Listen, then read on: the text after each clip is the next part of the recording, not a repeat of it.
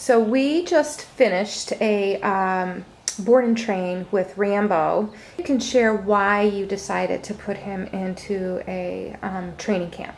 I feel that Rambo, he's a good boy. He just doesn't have the boundaries at home.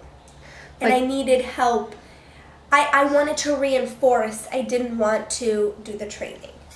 What were some of the things that you were experiencing at home? He would run ahead of us. He wouldn't listen. He thinks that he has he thinks that he has the control. And I needed to get that back. Okay.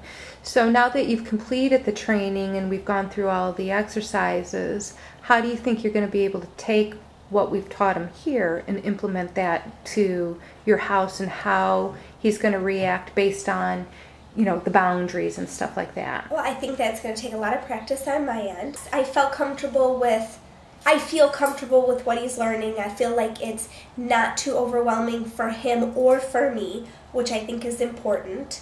I think sticking to the vocabulary is going to be really important. I felt comfortable in these 10 days that he was in good hands and in good care. I felt like it was nice that you emailed me and you know, detail emails too. So I felt more comfortable, and that we've spoken on the phone, and that you called me right when I dropped him off and I was crying. I felt good that you called me 20 minutes later or a half hour to say he was doing okay, and I think he's doing really well, you know, with everything that you taught him. And I think it's just, now it's me. Now it's really on me. He's doing really well, but now he needs me to follow through with it. Okay. Well, great. Thank you so much for letting me videotape.